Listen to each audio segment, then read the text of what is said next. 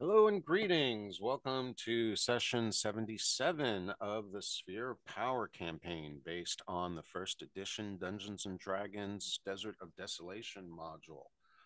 We've come quite a long way in the past 77 sessions. We've certainly taken our time getting here, but it's been a fun ride so far. Just a brief summary from the DM's point of view. After getting teleported into the Desert of Desolation as a result of some stones that were found while cornered in the back of a troll cave, the party learned of a prophecy regarding an ancient Efreet jinn, actually a member of the Fire Court, who reported directly to the Fire Sultan himself. His name was Kalatarius, and about 1,000 years ago, he wreaked quite a bit of havoc in this land.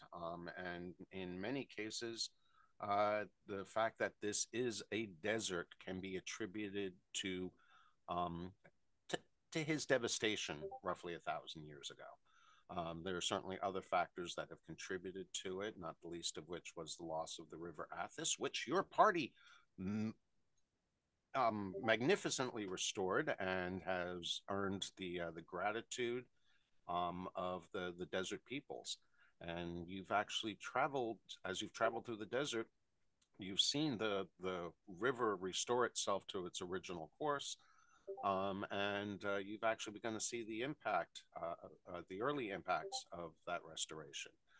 But that being said, going back again about 1,000 years ago, when Calatarius was doing his wrath of destruction, there was a very powerful mage named Martek that prophesied that a party of heroes would one day come forth and obtain his sphere of power to help him defeat once and for all the great Calatarius.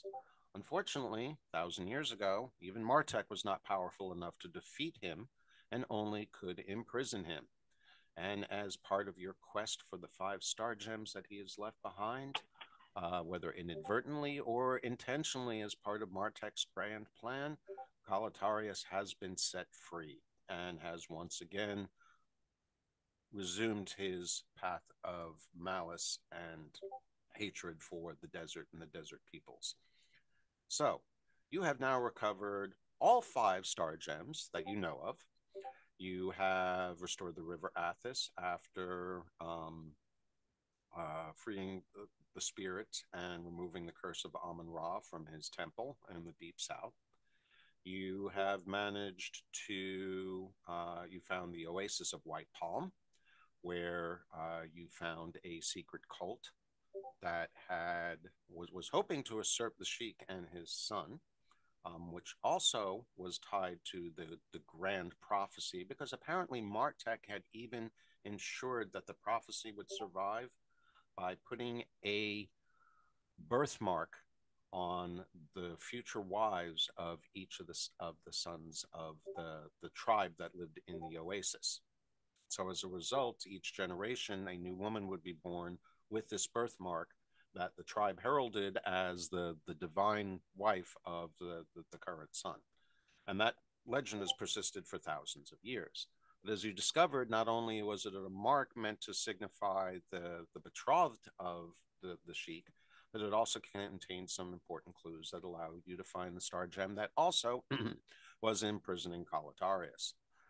So that actually was a 3rd star gem. You found a 2nd star gem deep in the ruins of a obelisk that was dedicated to the god Set within the confines of the oasis.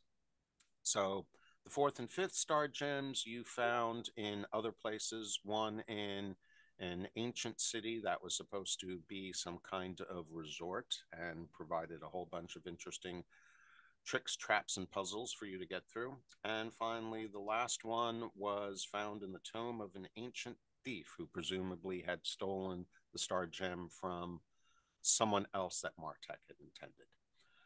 But after finding 4 of the star gems, you were directed to the cursed city of stone, where the 5th one was found on an island in the midst of a great sea of glass.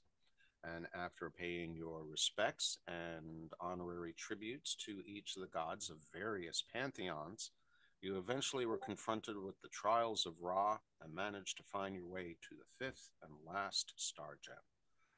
At which point, you were able to trigger the last clue at the obelisk in the northern plaza, which told you to find the three crystal spires. And sure enough, on the northwestern shore of the Glass Sea, you now find yourself standing on a black hexagonal platform, which I will go over the description of in detail before we actually get back into gameplay. But basically, you're now standing on this platform in front of three pillars, each with crystal pillars, each one with a different inscription on them, which Haig has translated for us, and we'll go over those. But that's where you are. You supposedly have now found your final destination and are seeking, hopefully, the final resolution and to grasp in your hands the sphere, Martek's sphere of power. With that, this is long overdue after 3 years. I'm not surprised if anyone who's actually listened to this campaign this long wonders who is all playing. So we're going to do a quick review of the players. We're going to start with Kaela, who is played by Alex. And rather than giving any player knowledge away, I will let her refresh her recollection of events so far. Go ahead, Alex.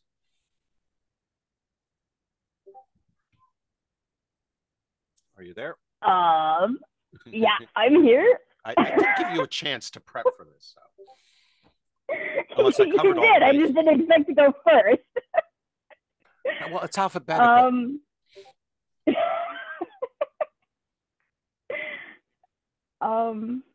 Yeah.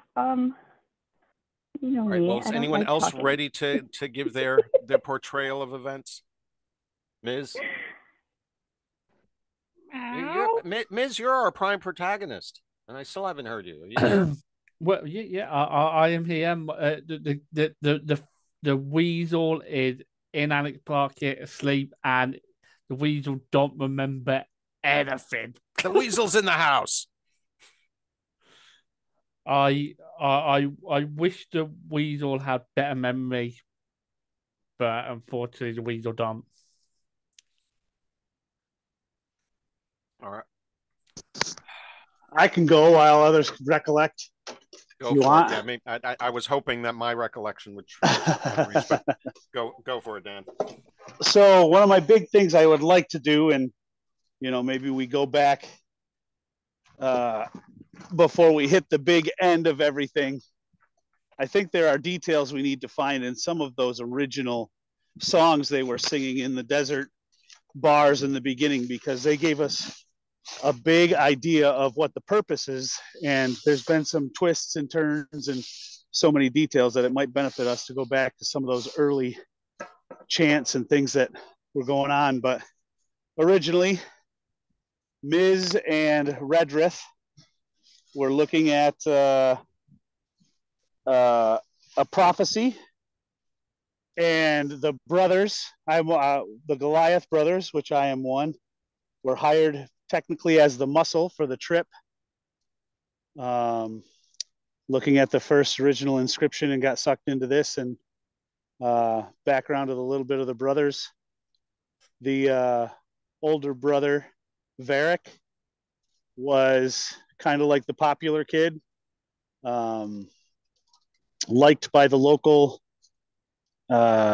religious, I don't remember what he's a paladin of, but by the religious groups, and was raised in that. And I always wanted to be, but I had a big mouth and a bad kind of a sour attitude.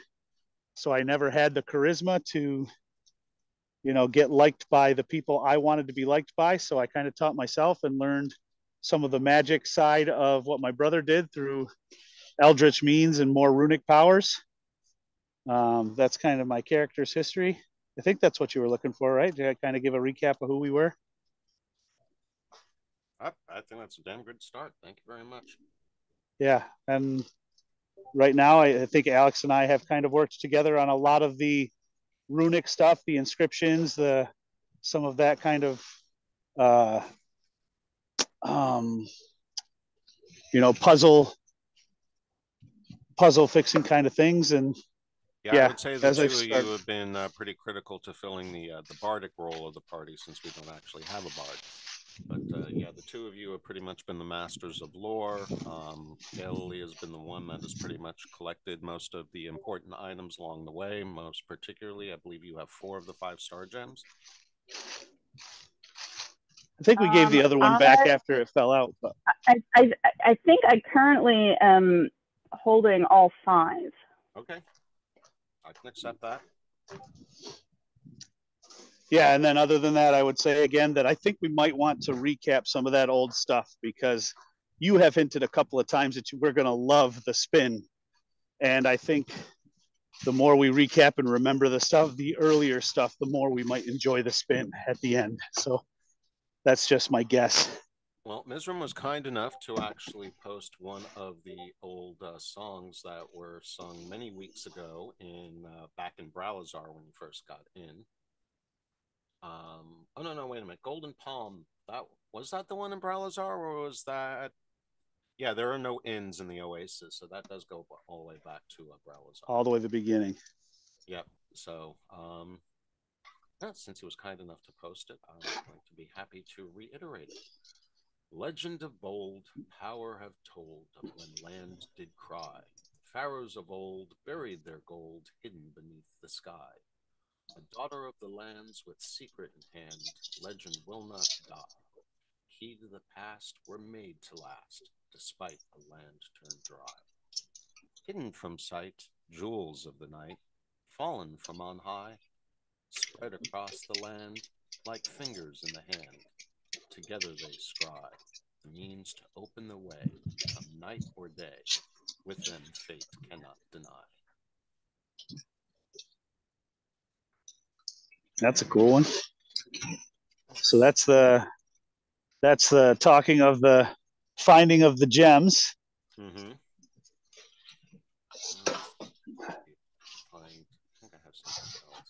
I know there was I remember back when we were dealing with the 2 different sects. I remember being fuzzy to who the bad guys were and the good guys were, and remembering at the time that I thought that was interesting and wondering if it was done on purpose. So that's always been in the back of my mind getting up to this point, but we'll see.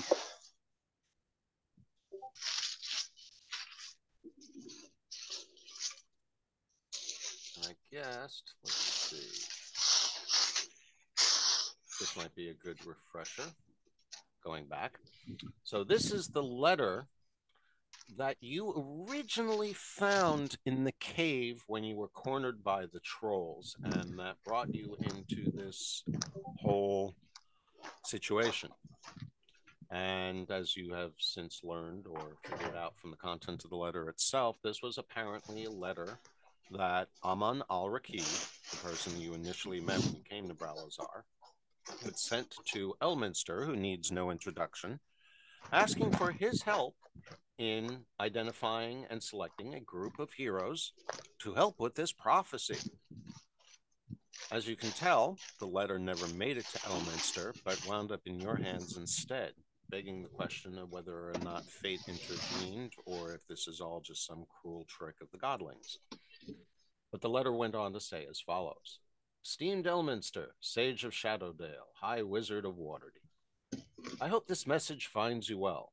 Too long it has been since our last meeting, but we both understand our studies leave little time for social endeavors. Yet I find myself once again in need of your assistance and foresight. After many years, my research has revealed the ancient mysteries of Martek, the great wizard who was known far and wide in these lands a millennia ago.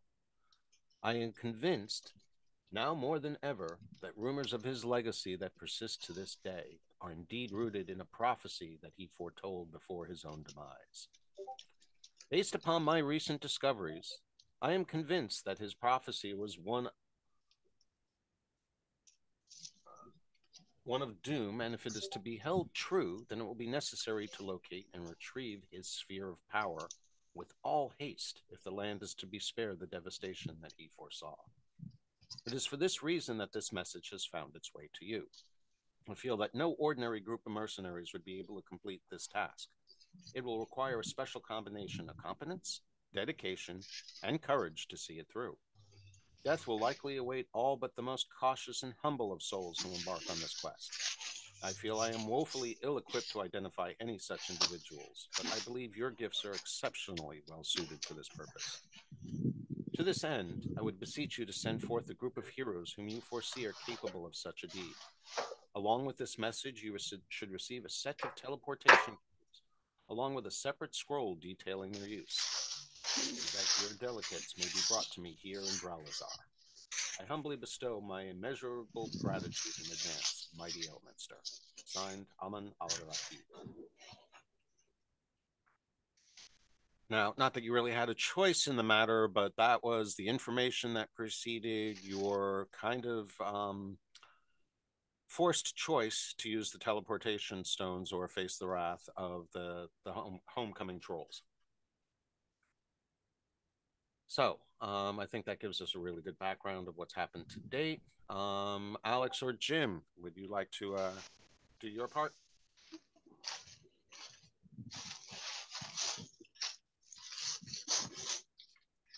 I know I was leading the expedition way back at the beginning. I don't remember where we were going at this point.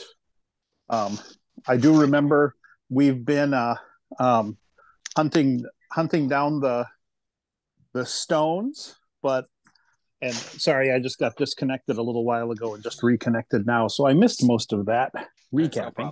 No but I do a recording. You can always go back and watch. Right. Just need time. So, but yeah, the part I'm still confused on is whether getting all the stones, if we need to use them as a weapon to defeat the is it Martek? Or if we need to put them somewhere to defeat him. That's the part I'm not sure about. Martek is the one who's guiding you through all of this in the past. Oh, okay. So it's the other guy. Yeah, it's Kalatarius that you need to defeat. Yeah. And your understanding, and I think the prophecy has been pretty clear without me necessarily divulging anything, is that the way most of the information has come across to you is that star gems are the key to obtaining the sphere of power, which is what will be used against Kalatarius. So the 5 stones will help us get to the sphere of power, or maybe they can combine and become the sphere of power. That's entirely possible. Prophecies have a way of kind of shifting their meaning and whatnot. But after a millennia, it's entirely possible. That being said, there doesn't appear to be any obvious way that the gems fit together. Okay. And they are also each one very unique in shape and color. However, they are all roughly fist-sized stones that have a decent amount of weight to them.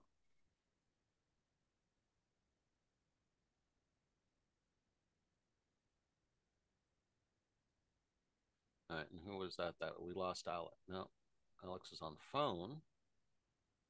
Who dropped out? That was me. Zoom disconnected. Oh, okay. Well, I'm glad you got back up on the phone. All right. Well, you want to throw in your 2 cents or maybe 4 cents, Kaylee? Well, what do you still feel is left out or is still poking at the back of your memory? I'm not sure. I mean, Kaylee was originally hired as a guide for some mission that we, the players, have long since forgotten. Mm-hmm. Although for the characters, it has not been. Oh, she's not having good luck today with her connection, is she? She gone. Yep, that was her that dropped. I'm sure she'll recognize it in a moment. Yeah, I do recall that way back when you were searching for a druid in the southern portions of the Sword Coast. And supposedly, Mizram was just to deliver a message of some kind, though you expected that it would lead to something more, perhaps a job. But it was en route to this destination, for which you had hired guides because you knew this was a dangerous part of the Sword Coast at this time. But that's when you actually took refuge in the cave because of a very violent storm up in the mountain pass. And when the trolls came home, you were kind of cornered in there and kind of left to, all right, well, we're trying to deliver this message, but ain't gonna do any good if we all die in the back of a cave and become troll food. So certainly the importance of that quest has long since faded relative to what you see or what you've been pulled into over here in Roarin. So anyway, yeah, she tried again. Yeah. With that, I did a job of redoing the intros and where we are. But based on, Jim, what you were saying, presumably from Redreth's point of view, our party wizard, you feel that there's some loose hanging threads that you might want to address before you try to figure out these riddles or proceed forward. So that sounds like a discussion for the party.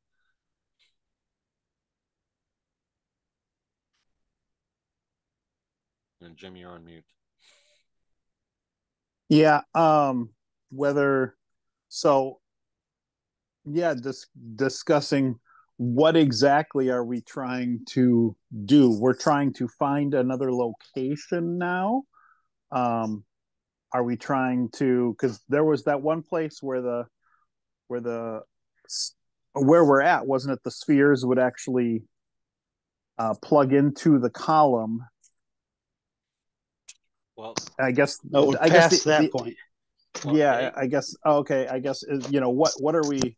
well, Haig, might be a good time for you to introduce what you discovered on the spires. So first, the tower we were trying to plug into, we were trying to figure out if it was all four of the gems, or I think it just ended up being the last gem we had found, correct? That ended up creating.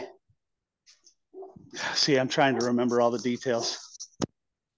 Okay, I can reread that last section. That technically is not that long ago. That it should not be an issue. Just give me a chance to pull it up.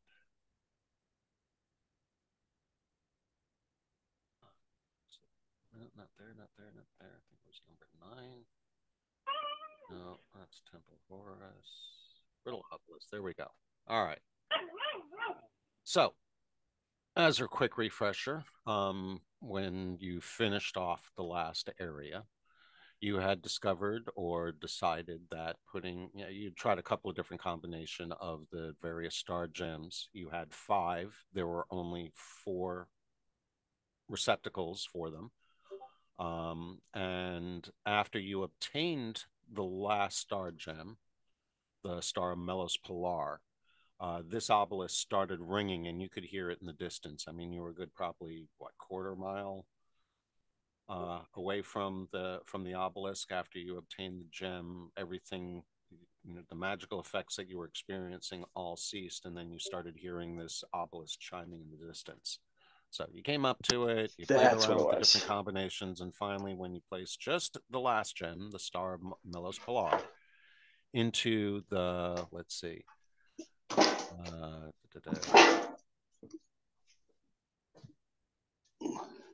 okay, I guess it really didn't matter which of the 4 holes you put it into. As soon as you did, you heard, and God, she is definitely having issues. All right. So, as soon as you put the star gem into the obelisk, the chiming stops, and you heard a soft but commandingly penetrating voice speak aloud, saying, "The sphere of power retrieve. This, then, is destiny's decree. Doom and death with no reprieve. This is the ancient prophecy. Go ye to his mighty tomb, where See ya! sky, shore, and sky again. There sound the note, dispel the gloom, and bring the light to entrance gain. The star gem that was placed in the hollow flares into sudden brilliance, lit from within. The voice continues. The gem before you takes the power to light the way toward Martek's tower, where, if survive those here assembled, all shall see their finest hour. And the star gem, its light extinguished, falls onto the floor. And Haig, I do believe, was the one who connected the part about sky meeting shore and sky again to help you locate the 3 crystal spires or where you now stand. I do remember mentioning that, but don't remember it being confirmed. So thank you. Well, yeah, you looked at the shore and you found these 3 crystal spires, and you can actually see 2 others in the distance, maybe about 10 miles away, one north-northeast and the other one more east-northeast. Okay.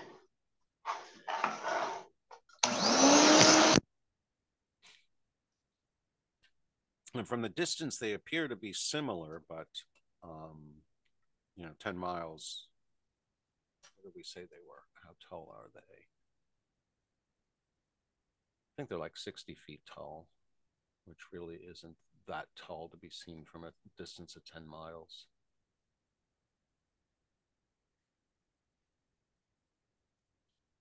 Oh, they're only 30 foot tall. So, yeah, they're definitely, you can just kind of see the tips gleaming in the moonlight.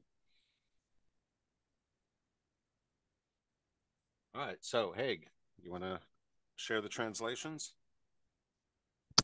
Sure. Give me a sec. So depending on the position, if I remember them right, one of them is fairly more important than the others. Let's see here. And for those of you who haven't noticed, all 3 of these are posted in the Ancient Inscriptions channel on Discord.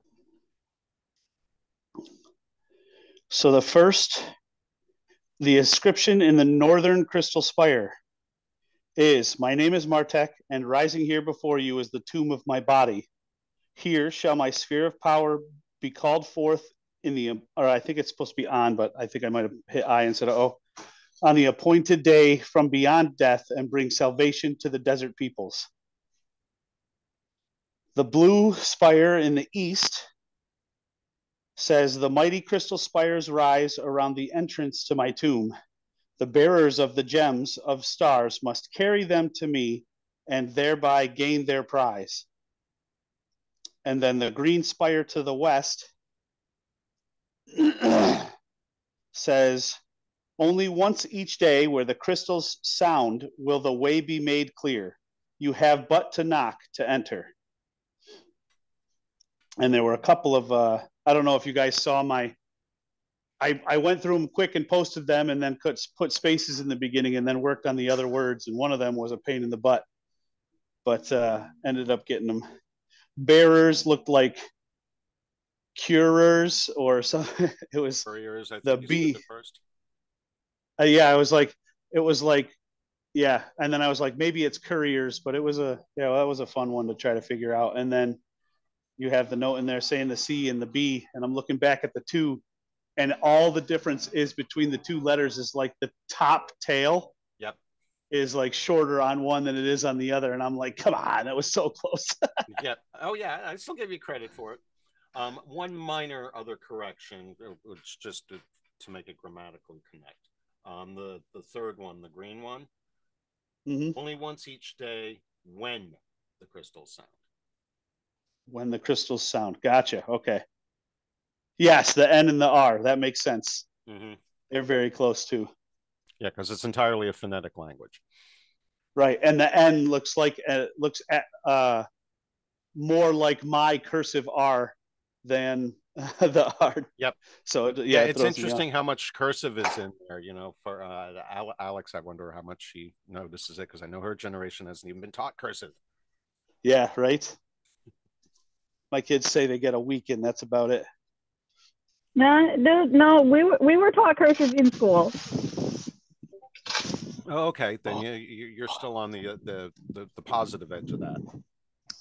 Right. Yeah, we were taught curses in school. It's my sister's kids generation that is not going. Oh, and there she goes again.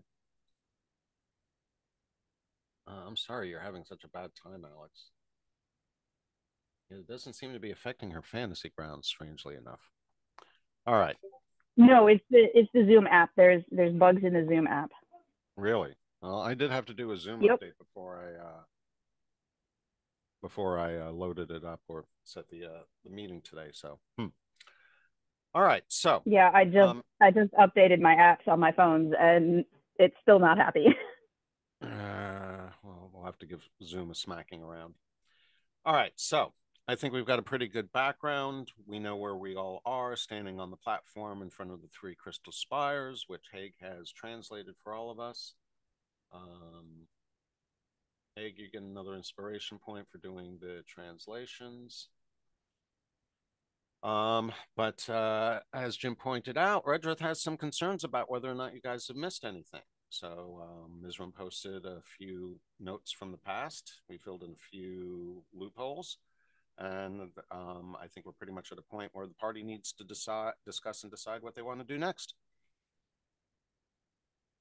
Well, it says something about the crystals sounding. So I think we have to figure out if there's a combination between the gems and the crystals that have to do something.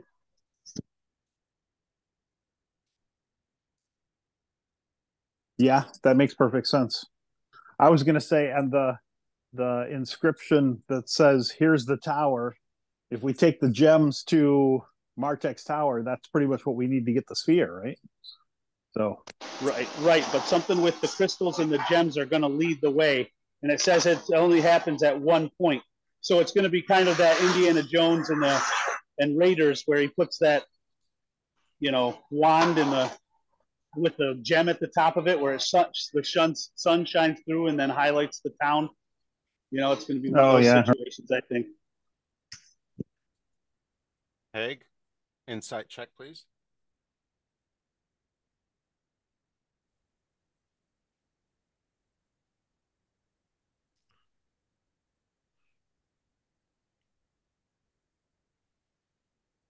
Dan, you still there? Yep. Just had to run over to my PC and get to the tower. Yeah, you never know when you're going to have to roll the die. Right. All right.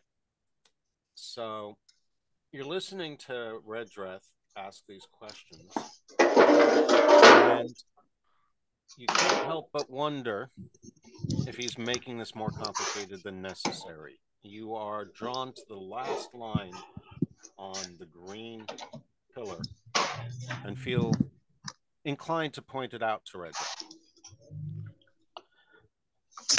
Okay, bear with me again. Mm-hmm.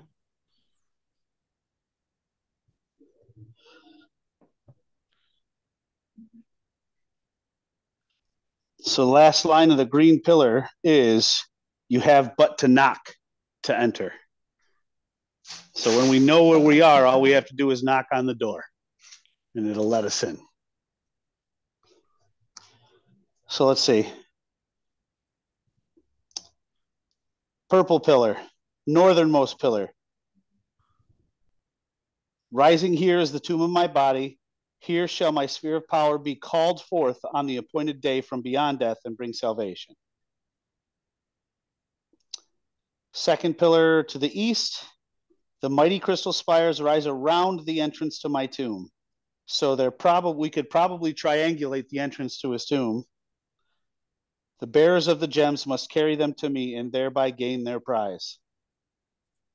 And then thirdly, "Only once each day where the crystals sound will the way be made clear." When the crystals sound. Or when the crystals sound. So we have to make the crystal sound, maybe triangulate the position, or search somehow in the area to find where the entrance of the tomb is. And then once the Only once each day, when the crystals sound, will the way be made clear. So we got to figure out the sounding of the crystals puzzle. That makes it sound like we need to hang around, and because it sounds like it's only going to happen once per day. Right. Not like we can make it, but it's like it's just going to happen, and we have to be around for it. But we have to be around. Oh, you think we might not have to do the crystal sounding? It's just going to happen. So we'll be there. The crystals will sound, and the way will be made clear. That's the way it reads to me, anyways. So okay. So yeah, I guess it's not a step-by-step instruction guide. So I do have a bias in that I know how it works. Yeah, depending on the order. But they do say the spires surround his entrance. So depending on, that's north. There's no linear, I mean, the overland map does not depict any sort of linear direction where if sun hit, it could go through the crystals, but everything here is sun. Crystals are crystals. It's probably... it is nighttime. You are basing this on moonlight at the moment. True. But crystals are meant to refract sunlight, so that probably has something to do with it. You know, the best we could do, what do? We lose a day sitting and seeing if we have any sort of reaction by the crystals to the sunlight. I should remind you that you let the camels go. You no longer have the camels with you. We do have his tent for protection against the sun's rays.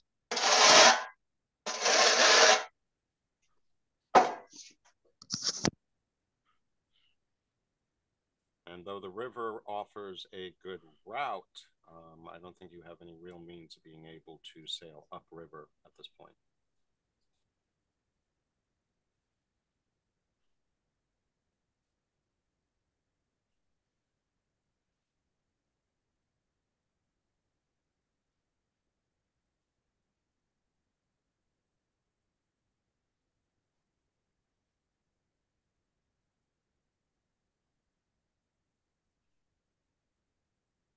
Anybody else got thoughts? Miz? I think everything you said is pretty much correct. From what I've been following, with everything what be going on, I ain't got much to add really. Apart from you just hear the weasel snoozing in Kaoli pocket.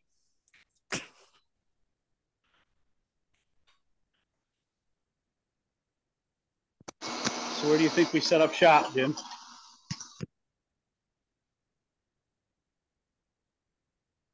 Where are the three? Is it the three crystals?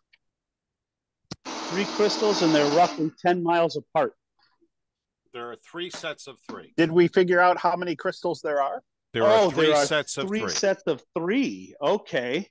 Yeah, so I missed that detail. Yeah, so yeah, there are 3 spires on the platform you are on right now. And then there is another set of 3 that appear, you know, as best as you can tell, you know, depending on, you look at the angle, watch the moon refract against it. And you're pretty sure that depending on your, literally a slight change of angle, sometimes you see a purple reflection, sometimes you see a green one, and sometimes you see a blue one, which seems to match the colors of the 3 pillars that you have there. So as far as you can tell, each one of the other 2 locations that are depicted on the map are replicas of the 3 30-foot tall spires that you are standing next to upon a hexagonal platform. Obviously, you can't tell if they're on a platform, but you believe you can at least see the very tips of 3 different colored crystals in each of those 2 locations. I want to inspect the crystals more. I want to see if there's any indentations, if there's any markings, anything that I can glean? Are they tipped towards each other to hold something at the peak? Anything like that? All right. So to reread it or to reshare the description, they are three 30-foot tall crystal spires towering above a 10-foot wide hexagonal base of polished black stone. Spires, which show no marks from time and weather, stand at the points of the hexagon, one to the north, one to the east, and one to the west. Inscriptions in the ancient alphabet have been carved into the spires. Two forked prongs spread from the top of each crystal like the wings of a mighty phoenix. In the center of the platform, there is a circle of gray. Okay.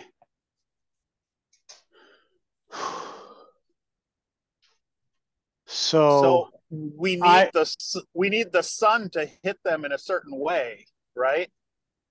But they're 30 feet up, so we need Alex to fly. So the prongs, do the prongs seem to look like they would hold a gem? No.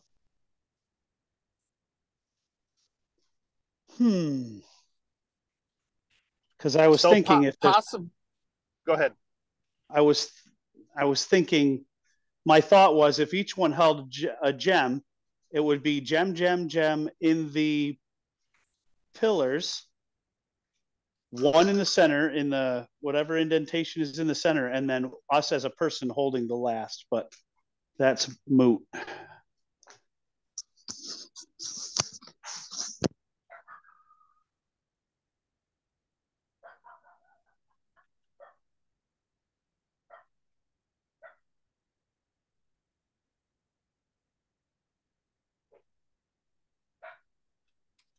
So we really need to camp out by one and see a day go by to see if something special happens at a certain time of day when the lights hit them. I mean, is it every day at, I don't know, like 6 p.m.? The light hits the pillar just right and it shoots off a beam in some direction? Because then we'd basically need to triangulate all three groups of crystals where the beam shoots off to, right? Maybe, but they're prongs. They're tuning forks. So they'll make noise. Are they tuning forks? Can we pretend we ask Alex to fly up and flick one? If she can't hear us. There you are. Hey, yeah, you want to fly up and flick one? He kind of gives you this look like, you want me to do what again? And then she goes up and attempts to do what you asked. Come on, fingers crossed, guys.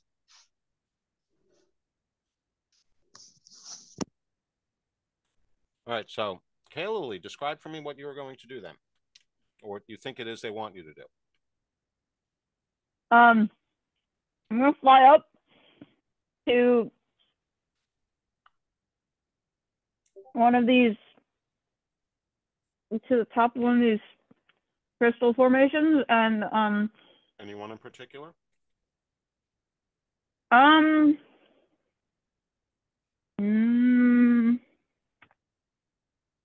know.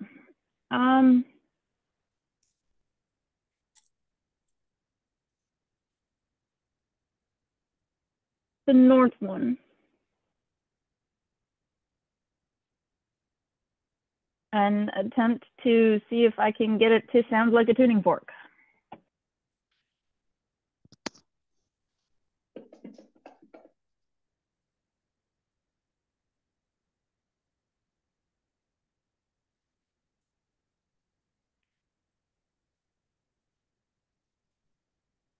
Okay.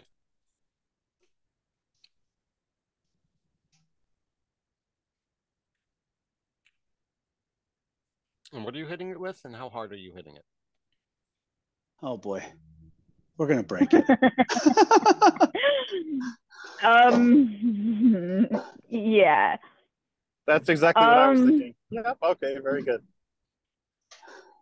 Yeah, I'm not sure. Let's start with There's nothing that says you have to start with a baseball bat. yeah, True. let's start with Here, take this okay. Warhammer. It's got a very light touch.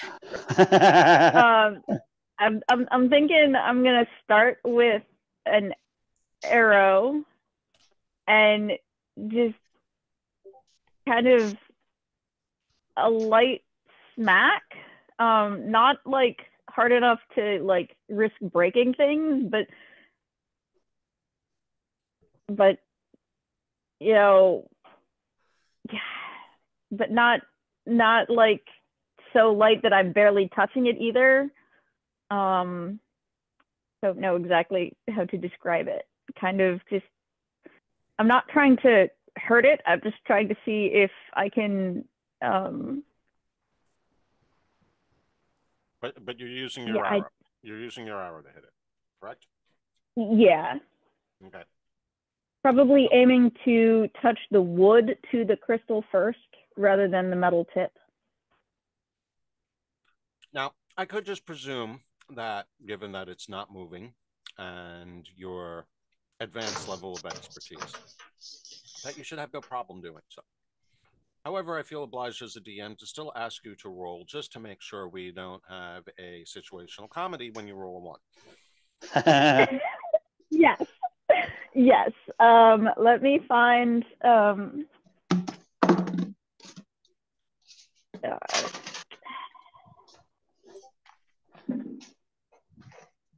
No problem.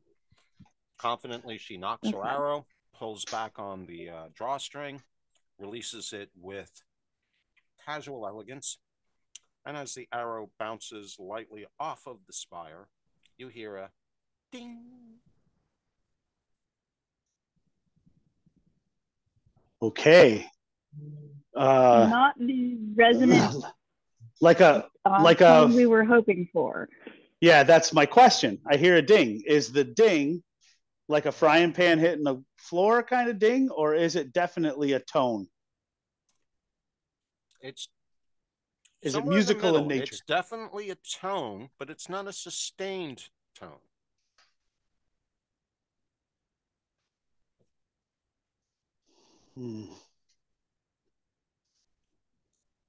Not unlike the sound of tapping a wine glass while you're still holding the bowl as opposed to the stem.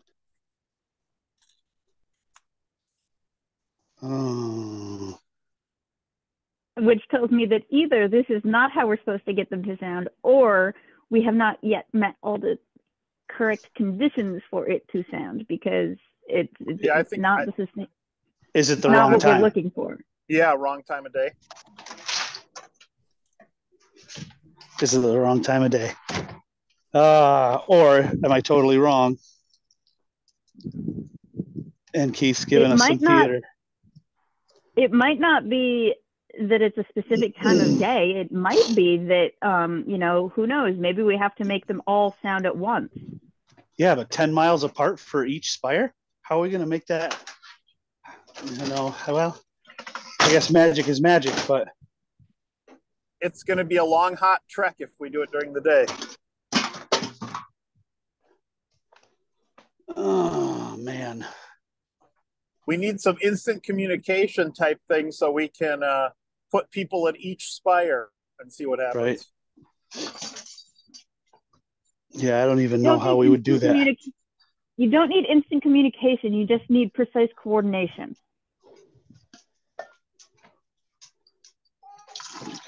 Yeah, I'm a wizard. Coordination maybe is not my strong suit. Haley. Yes. With a 26 on your insight roll, you decide to try again, pulling back the bow a little further. Too much background that's really noise, noisy. and Whatever you're doing, not buddy. eating your and you're not close enough to your mic. I can't quite hear you. I said with a 26 on your insight score, you decide to try it once more, pulling back a little further on your drawstring. Okay. Let me rephrase that. you decide it might be worthwhile to do so. I'm not going to tell you what you're doing. Okay. And hey, Dan, I'm about to drive by your place again. Got the wrong size. Got to run back. So. Hey. Okay. Let's try again. There we go. I waved as I went by, Dan. I saw you and I waved back. So, once again, another graceful fire by Elohir. As a matter of fact, so smooth and simple, no one even notices that she's getting ready to do so until she loses the arrow. I have one question on that. Are you shooting at it, or were you going up with an arrow and your flying shoes and just tapping it?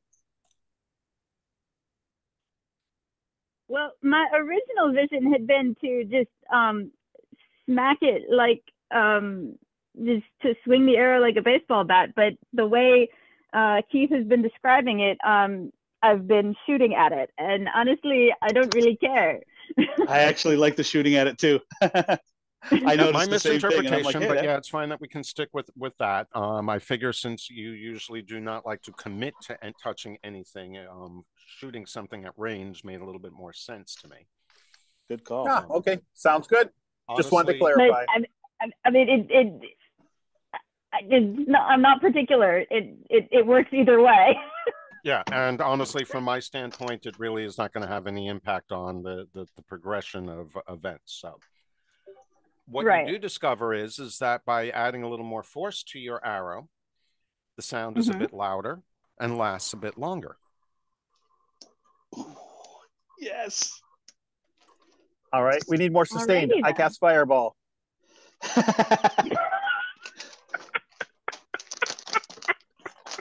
So, or is that maybe not the right answer? That's probably not the right answer, dude. As the crystals are all melted.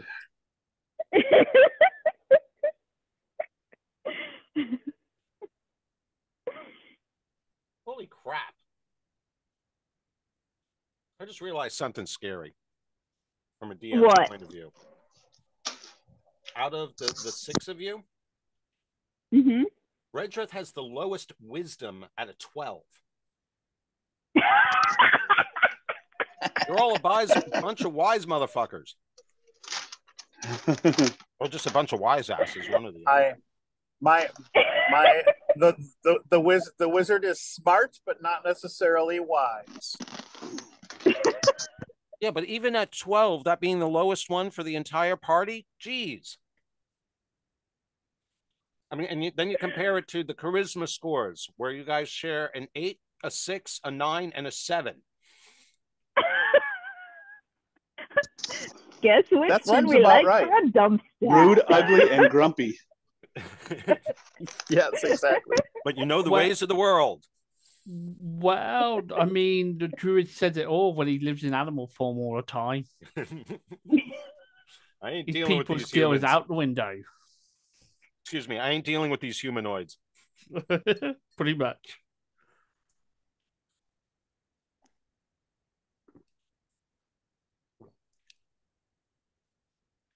All right. I am going to take a little bit of DM leeway here.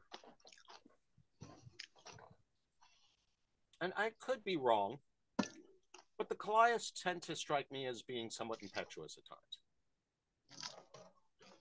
Am I wrong about that? Impetuous? Like, just get out, like, I guess define impetuous. Not place the Nike logo. Just do it. Yes. Yes. 100%. That is definitely me, and defines my charisma score a little. Yes, indeed.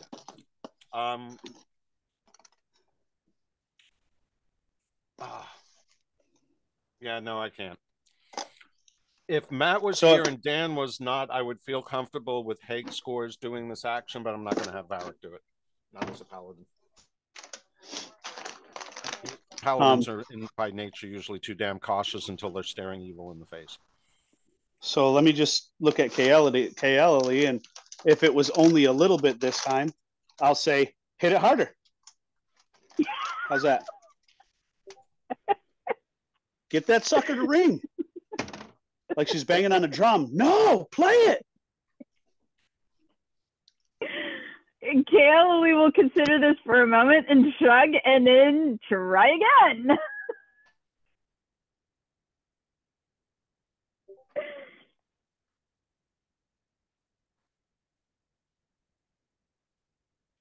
All right. So, given that we have decided that we are launching arrows at it, so we're doing a full draw on the. This time, and I'm going to speak for Matt.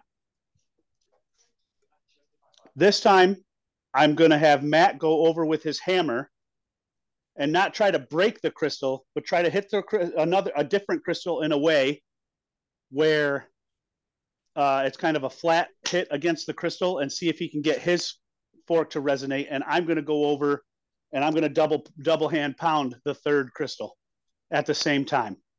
Like with the flat of, the blade or whatever. Right. How's that?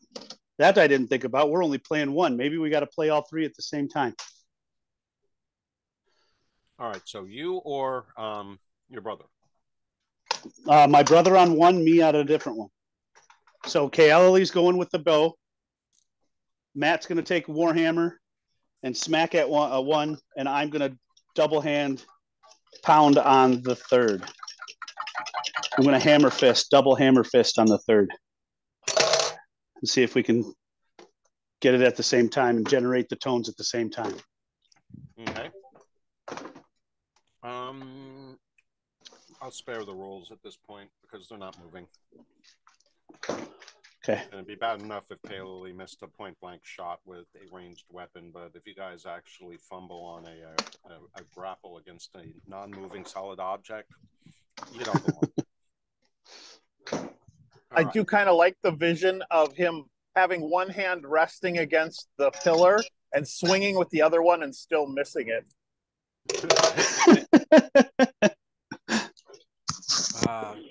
I seem to remember some donkeys in the water, but I digress. All right. So Kaeli, you are increasing the force of your shot when you let loose the arrow. And Varric is sitting there with the edge of one of his warhammers, and we're going to say he's going up against the blue one. Sure. Kaeli, you're at the red one, the purple one, and Haig, you're at the emerald one. Very good. And so Varric hits with a good firm strike using the side of his warhammer, and Haig at the same time is just basically pounding on it with his fists. We'll give it a little bit of a timpani roll with my fist. See if I can get some vibration going. So Kaeli gets, as expected, a yet even louder sound that lasts somewhat longer, but doesn't really sustain. Haig can kind of feel the vibrations building up in it, but isn't quite getting the same kind of sound.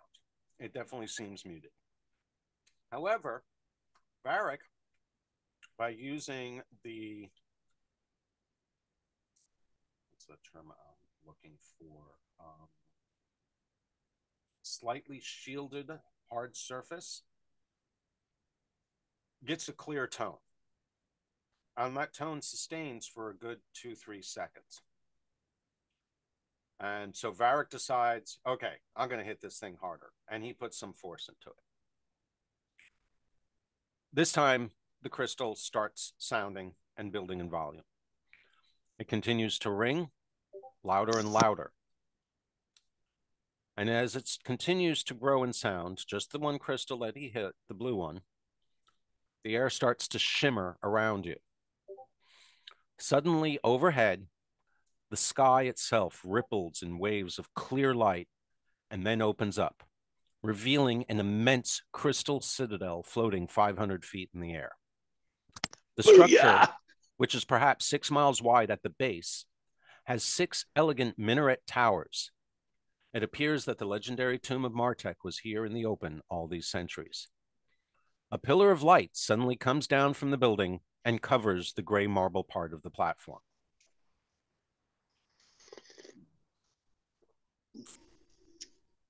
Oh, Let's go. Yeah. Well, the platform we're on is only 10 feet. This citadel is in the sky, you said, and it's being held up by pillars? The sky ripples in waves of clear light and then opens up, revealing an immense crystal citadel floating 500 feet in the air. The structure, which is perhaps 6 miles wide at the base, has 6 elegant minaret towers. Okay. Let's go. Hustle, hustle. It's a castle in the sky, unsupported by anything. But there's a pillar of light, guys, shining on something at our feet on the in the base of the center of the platform we're on. So we need to go to the center of the platform, right? It's only a 10-foot platform. So we're all pretty much staring at it at our feet. Squish together. We can squish. I mean, You're going to try to all enter in at once? I can fly if necessary, and the weasel is probably in my pocket already. And oh, that leaves the 4 of you. The context potential there, Kaylee. So you think that the pillar of light is a teleporter? Something. Since the wizard wasn't hitting one of the crystals, he would have probably moved right to the center when he saw the light there.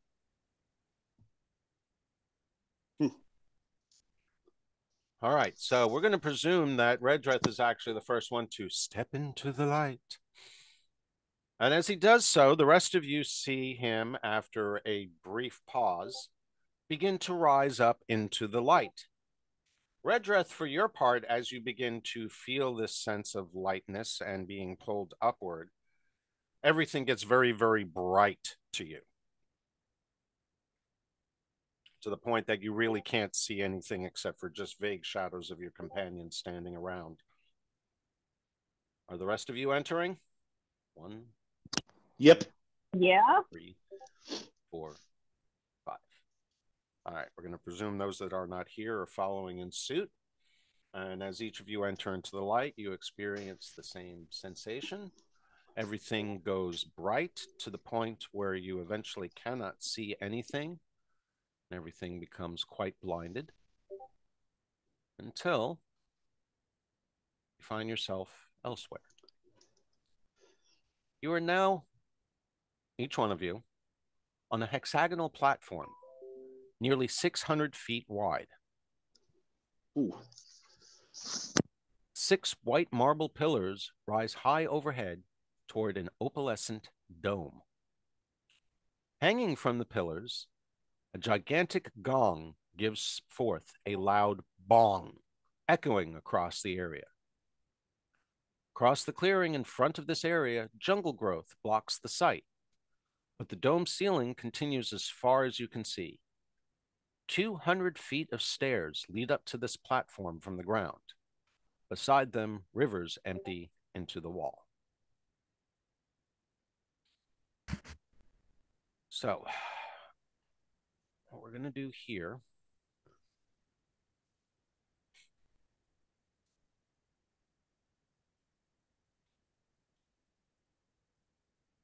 hold on a second.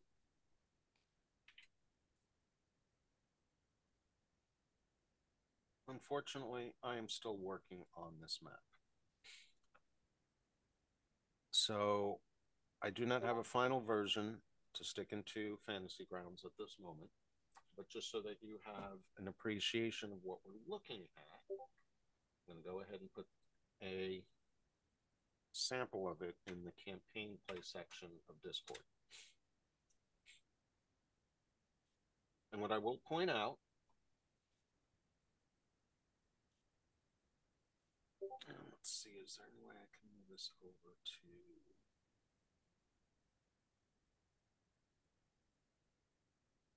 Yeah, I don't think I can get it onto the Fantasy Grounds or the Zoom screen at the moment. So, actually, then what I can do, I can take over the screen sharing for a moment.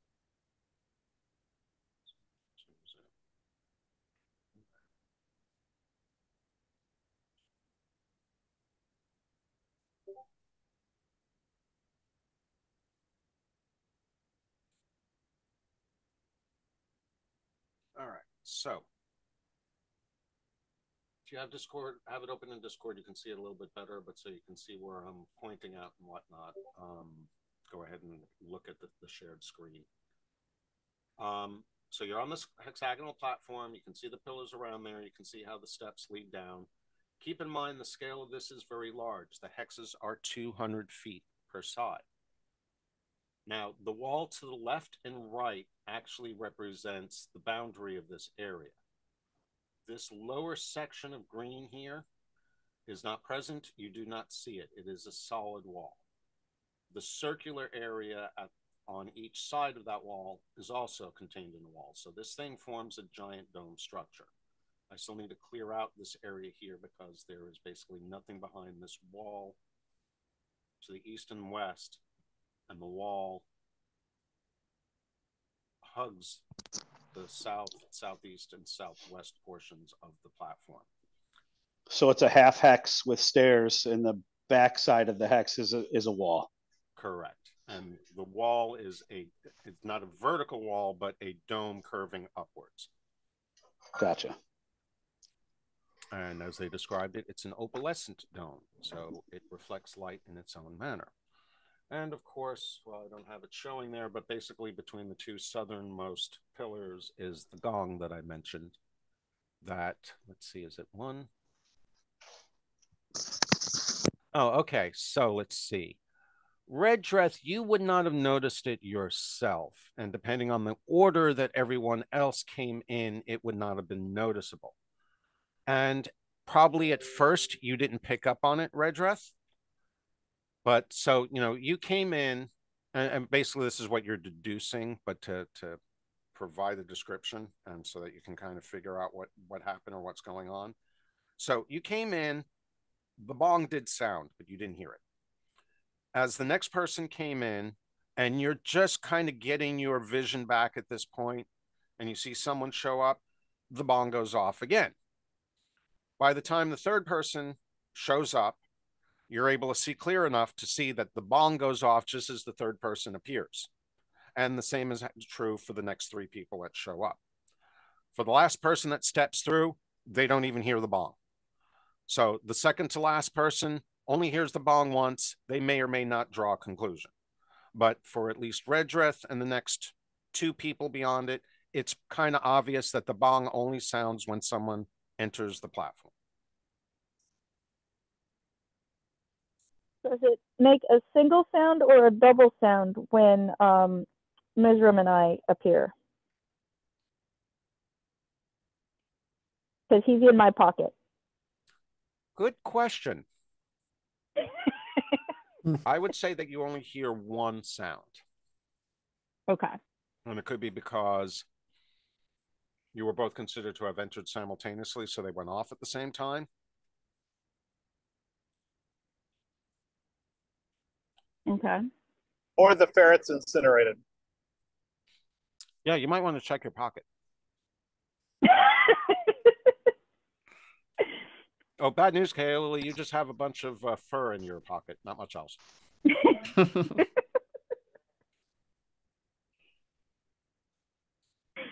Miz is still there in his weasel form. Kind of wondering what the fuck's going on. It got awfully bright out there.